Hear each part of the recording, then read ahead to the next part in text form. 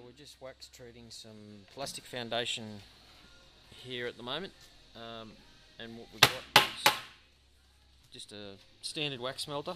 I know it's probably around 160 to 200 litre capacity drum. We've got electric element in the bottom. We've filled it to about half. Yeah, close to half. With water, and then we've got about 20 to 40 millimetres of wax floating on top, and we've got it switched on the full gas. Hot as we can get it. So it's running at full capacity, and we want it to be bubbling over like that. Dip the wax in halfway and tap it. Spin it around and dip the other half in and tap it. A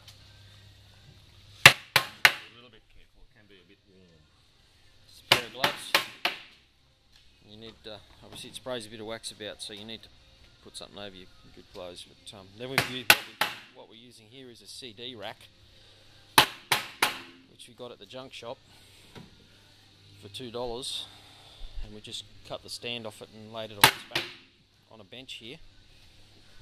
And so that's what it looks like. The good thing about this is when you put the wax, if you don't put the wax on this plastic foundation, the bees really struggle to work it. So, you know, well, as soon as you put the wax on, that makes such a big difference for the bees. As you can probably see the wax there. And then of course once they're dry, we give them a little bit to cool down, and we can clip them straight into the frames.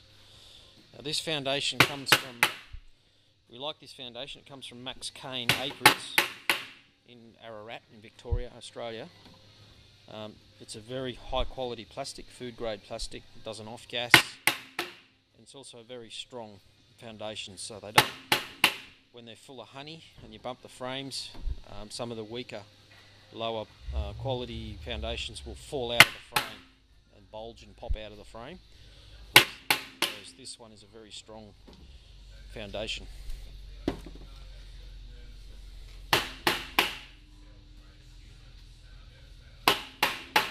And as you can see, we can do quite a few in a very short space of time. So Dave's done probably 30 to 40 here in a few minutes. And that's really it. Thanks for watching.